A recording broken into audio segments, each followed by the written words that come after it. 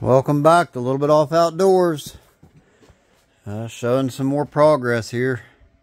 We got pretty much all the cage built. Did lock the back, or the front of the suspension, did lock it today as well. Got the handlebar mount pretty much finished up.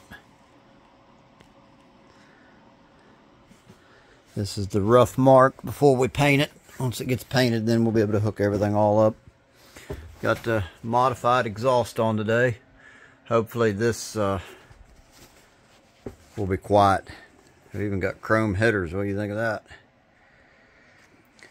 Hope it doesn't affect the running of the motor. But hope it quietens it down so you don't hear this thing coming for 10 miles.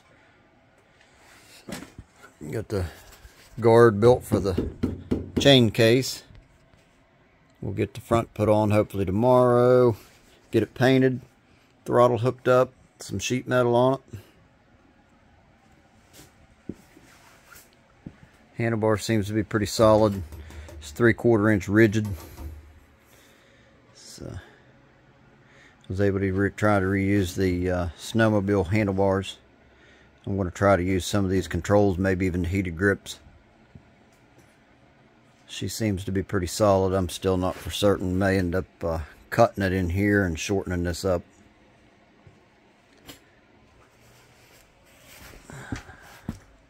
I like how it sets now.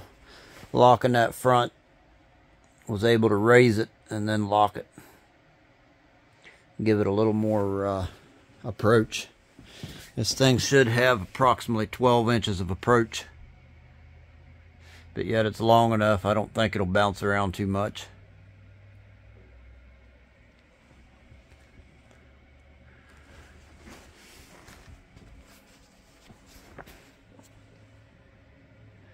Definitely coming along. Hopefully be test running it tomorrow. Get it, I want to paint it and get everything all done on it. I can't foresee anything having problems out of anything. I want to get it cleaned up and painted before I get it muddy. Everything here is just pure mud. So, got pins in here. I got to weld the holder on the handlebar, and then that'll give me a positions. Give me actually 4 positions.